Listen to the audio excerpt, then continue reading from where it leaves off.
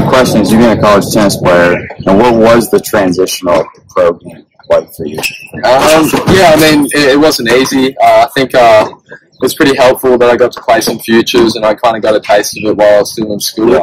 I mean, I came in my freshman year and played a bunch of futures my first semester in college, and then took the fall off after my second year. So I kind of felt like I had a taste for it and kind of knew what it was about when I finally came out, and I think, yeah, that probably helped me a lot. I mean, I feel like you could agree, but college, you get so many matches. I feel like it's a spot where you can use to really develop your game and you kind of break that. Yeah, for sure. You know, I think it was huge for me. I think I don't think there was any chance I would have, kind of progressed as quickly had I just not gone to college and started playing straight away. I felt like I wasn't quite ready, and I got a lot of quality matches in while I was in school. And my freshman year, I felt like I was winning a lot, and that kind of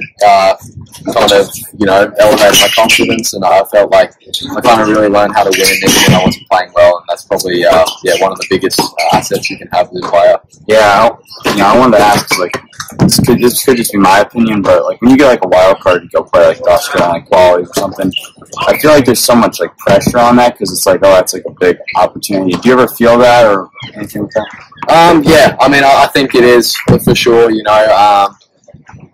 The first couple times you play, the first time I played Aussie Open qualies, I think, I was probably very nervous, and then even when, playing my first Grand Slam main draw, obviously I was probably pretty nervous then as well, and I think it's not easy, but I feel like it's kind of the same feeling at every level, and you kind of get used to it a little bit, and sometimes it's more exciting more than anything, and you kind of just got to trust that you're going to be in this position again, so you got to kind of almost treat it as if it's any other match, and then I think that helps a lot. Yeah, we made the college best proud by winning the Australian Open doubles.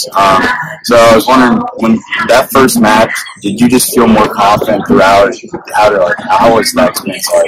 Yeah, I mean, Coops and I were just happy to be in the draw pretty much.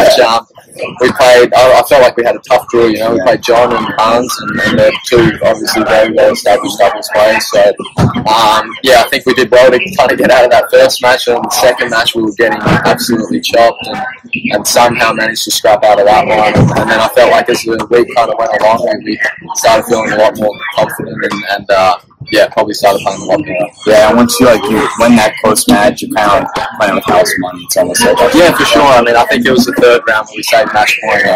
I hit a bounce smash from behind the baseline and probably made that maybe like 2 in 10. So it was probably pretty lucky. But after that, we were like, we got nothing to lose. May as well go out swinging. Yeah. So for me, like playing singles really helped my doubles game. You still do both.